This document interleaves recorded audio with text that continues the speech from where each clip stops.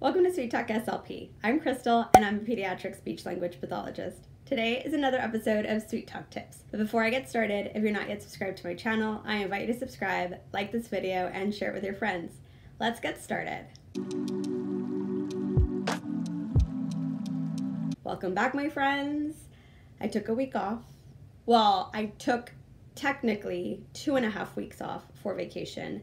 Videos went live except for last week because life and this, whatever I'm dealing with. And of course, today is another episode of Sweet Talk Tips, and I decided to highlight a speech sound, the k sound, which is one of the sounds that I dislike working on when I am sick.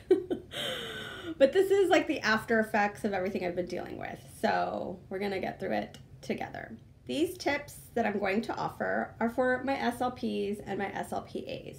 However, some of these things can be used at home, and I will discuss them as we kind of move along. First things first, my SLPs out there, you've already taken inventory and completed a thorough and dynamic speech evaluation. You probed stimulability for the speech sounds that you are most concerned with. You have an idea of what errors or omissions the child is making and what they might be stimulable for.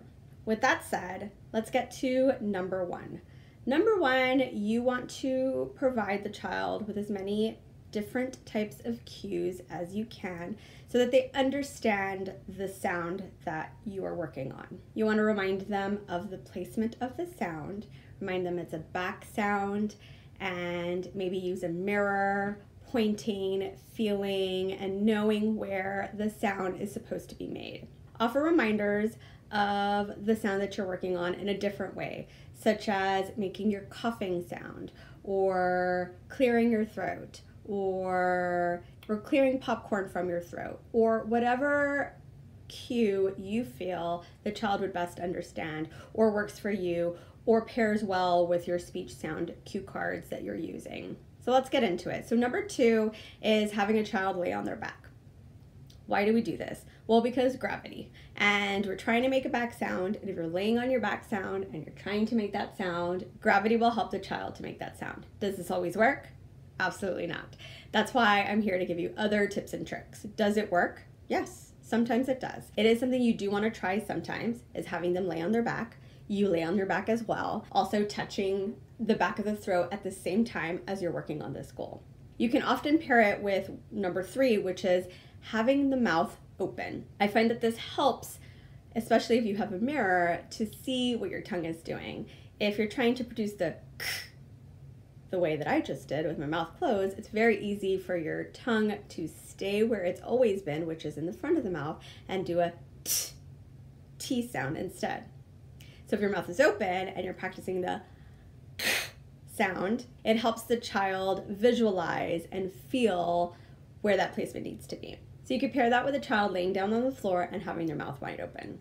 Number four. Now this one is for my SLPs and SLPAs. Parents, you may not want to try this. Using a tongue depressor, preferably flavored, or some sort of small lollipop or candy, or I've seen pretzel sticks with raisins stuck on them, whatever it is, whatever tool it is that you want to use to help the child keep their tongue down. So you use it to apply pressure to the tongue and move it down so that instead of them elevating it when you're trying to produce that sound, they're keeping it down, which is what we want for that production of the k sound. Sorry, my AC just turned on. I'll try to speak a little bit louder. And number five is using a Cheerio or Fruit Loop or other type of round cereal that a child can place their tongue tip in the middle of the cereal. You place the cereal behind the bottom front teeth and have the child hold it with their tongue while they're trying to produce that sound. And just keeping in mind and reminding the child that you don't want them to let go of that Cheerio. So it keeps their tongue down instead of them elevating when they are fronting that sound and producing that t sound. With all that said, the inventory that you did during your evaluation will give you a better idea of how to go about targeting this sound. And also, you can try all of these things and find the right fit for the child. Now, you don't want to do all of them in one session. You don't want to try one and then abandon it and try another and abandon it. Like, give it a little bit of time. But knowing what your inventory it is, make a plan. I have a little girl right now who we are working on that sound, and she is not able to produce it in isolation, in CV combinations, but you know where she can produce it? She can produce it to say aquí, as in here in Spanish. So I'm working off of that to help her with that sound. And so I'm adding sounds, I'm adding extra CVs next to it, aquí ki, to try to help with that CV combination, and I'm moving it around and I'm doing all the different things to help her realize that she is able to make that sound, and just kind of growing off of that. If the child is able to produce it in isolation, then sometimes you may want to look at minimal pairs or the H aspiration trick, so that helps with the production of the sound versus using the T sound. I do have a video on that trick, and I will link it up above and down below. So just see where your child is. You know, are they able to produce it at all? Are they stimulable in some positions of words? And then go off of that. Our speech therapy sessions are always changing. And if you've tried this sound and you feel like you've exhausted all the different tips and tricks that you have under your book and that you've asked other SLPs and nothing has worked, it's okay to take a break and work on something else and then come back and visit it later. I want to thank you so much for watching. I hope that these tips helped you. I hope that you found at least one that maybe you haven't used before, or that you've heard of and you still haven't tried, and maybe you have a kid in your caseload that you may need to try it with.